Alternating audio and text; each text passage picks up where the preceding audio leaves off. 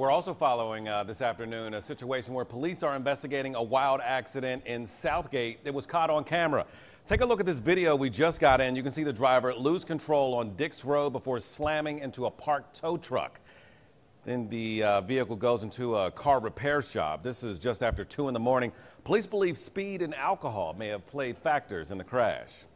Now here's a look at the aftermath of that crash. We're told the driver is expected to be okay, but could eventually face charges for drunk driving.